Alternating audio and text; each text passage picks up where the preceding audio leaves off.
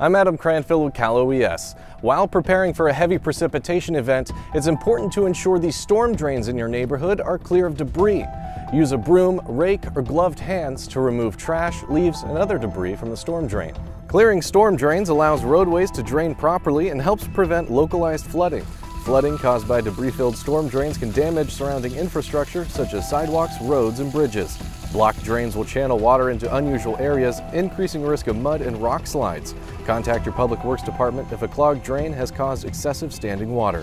For more preparedness tips, visit news.caloes.ca.gov and follow us on all our social media platforms.